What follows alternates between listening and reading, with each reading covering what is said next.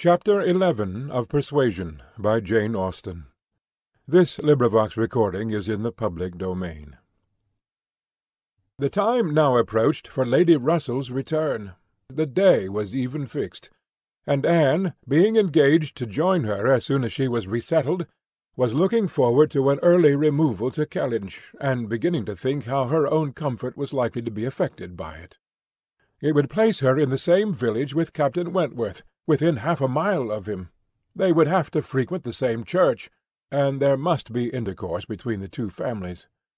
This was against her, but on the other hand he spent so much of his time at Uppercross that in removing thence she might be considered rather as leaving him behind than as going towards him, and upon the whole she believed she must, on this interesting question, be the gainer, almost as certainly as in her change of domestic society in leaving poor Mary for Lady Russell.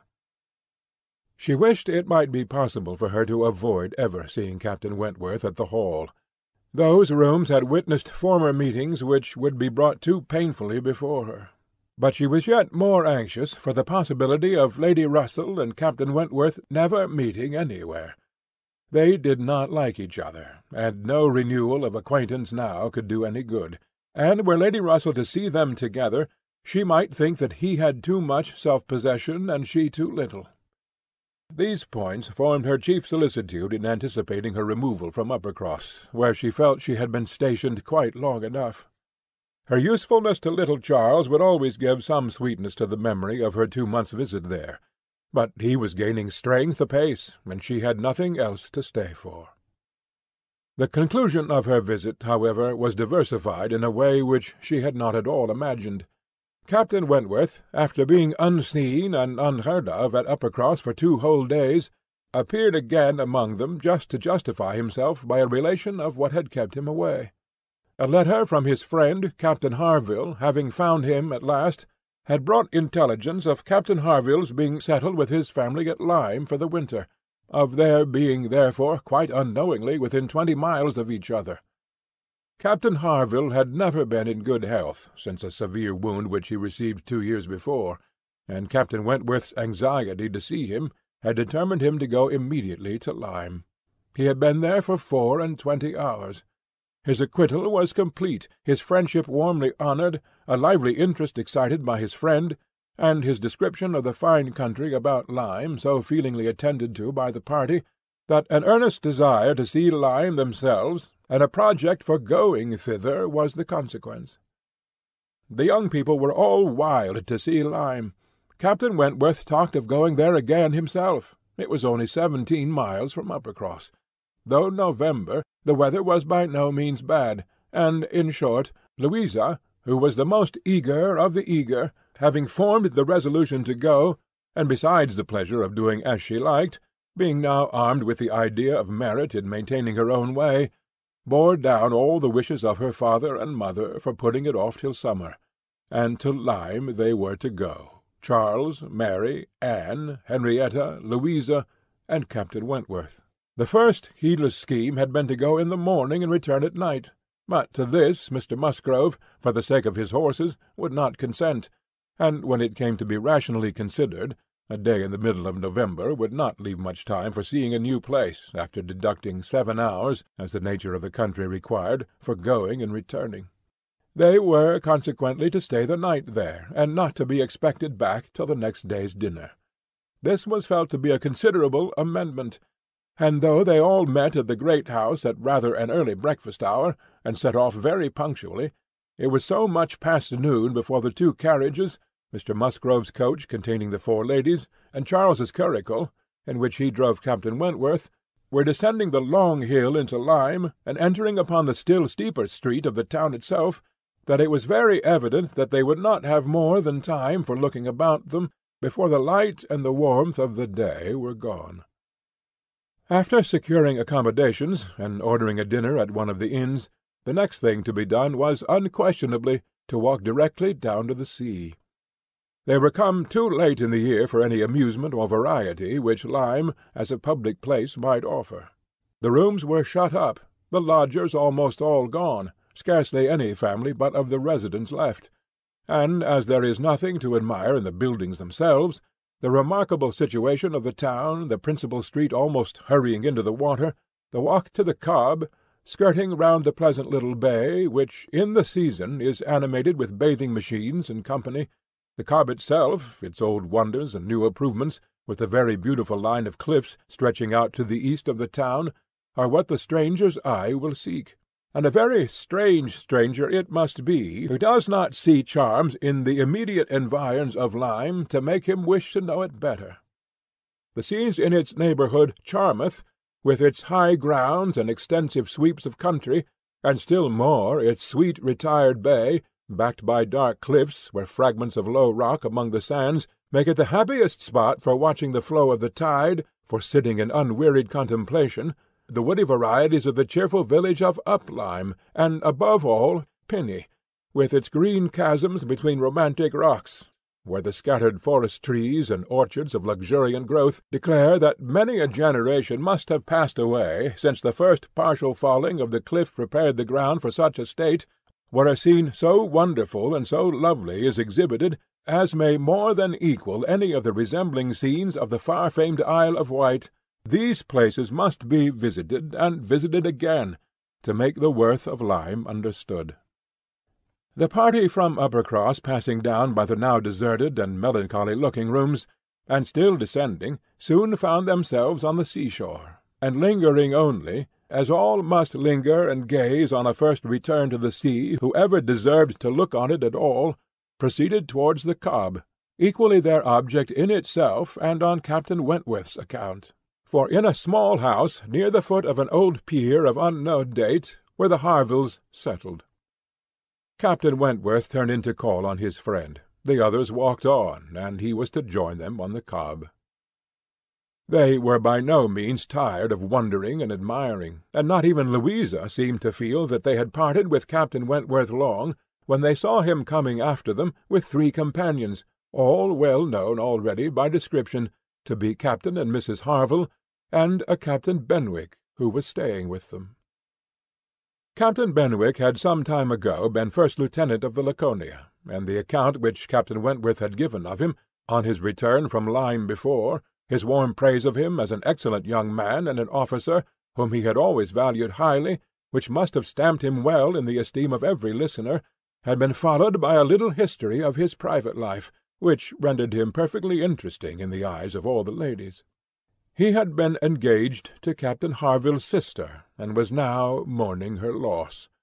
They had been a year or two waiting for fortune and promotion. Fortune came, his prize money as lieutenant being great. Promotion, too, came at last. But Fanny Harville did not live to know it. She had died the preceding summer while he was at sea. Captain Wentworth believed it impossible for man to be more attached to woman than poor Benwick had been to Fanny Harville, or to be more deeply afflicted upon the dreadful change.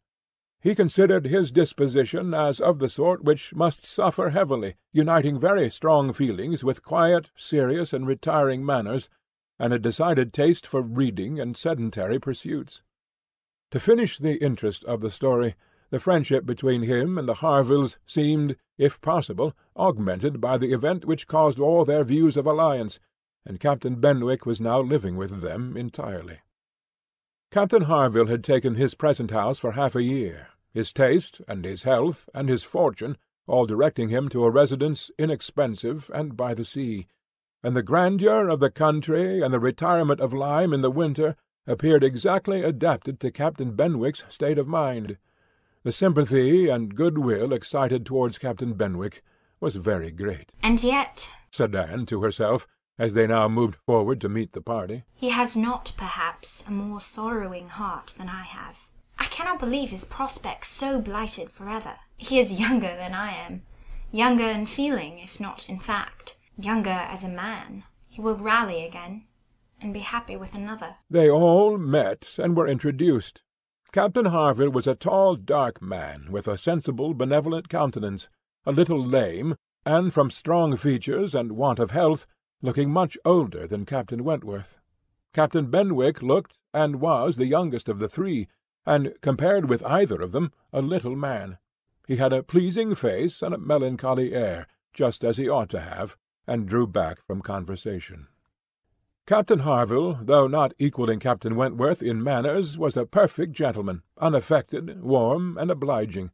Mrs. Harville, a degree less polished than her husband, seemed, however, to have the same good feelings, and nothing could be more pleasant than their desire of considering the whole party as friends of their own, because the friends of Captain Wentworth, or more kindly hospitable than their treaties for their all promising to dine with them.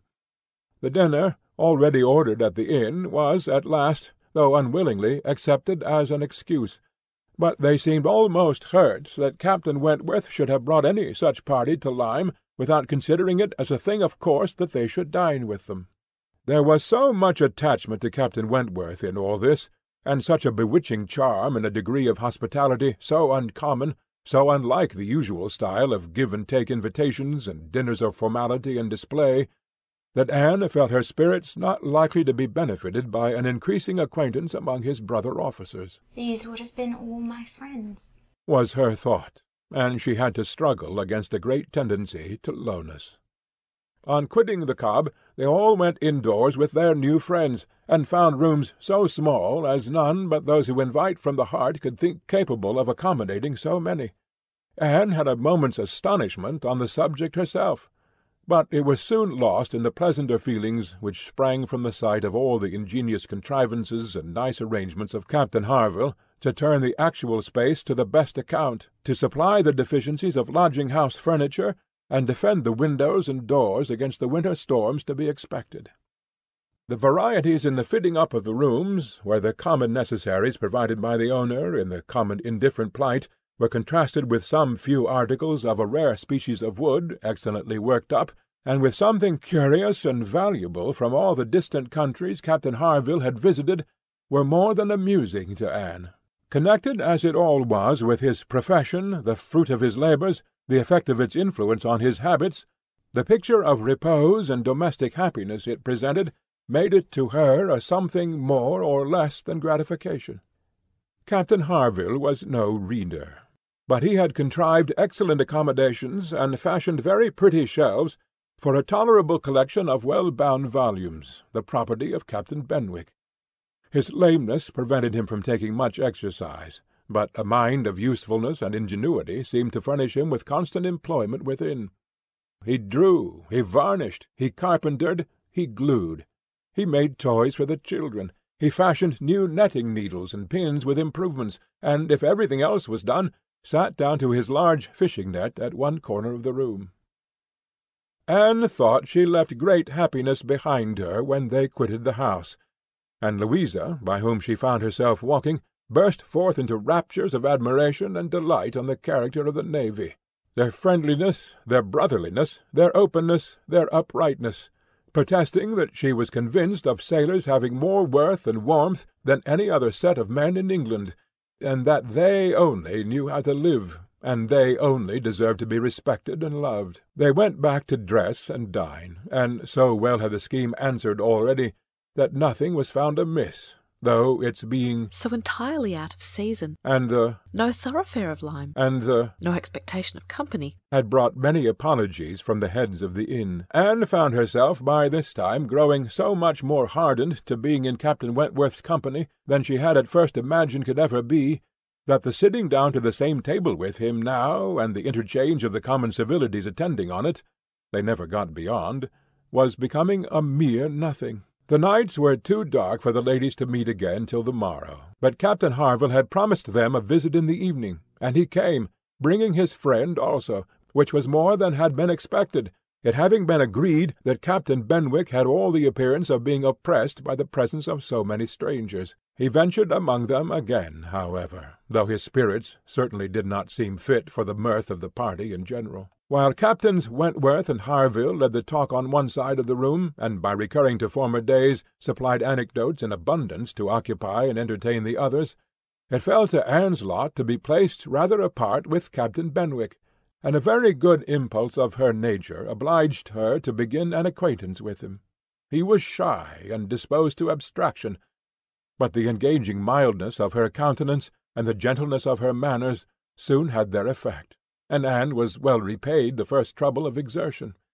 He was evidently a young man of considerable taste in reading, though principally in poetry, and besides the persuasion of having given him at least an evening's indulgence in the discussion of subjects which his usual companions had probably no concern in, she had the hope of being of real use to him in some suggestions as to the duty and benefit of struggling against affliction, which had naturally grown out of their conversation.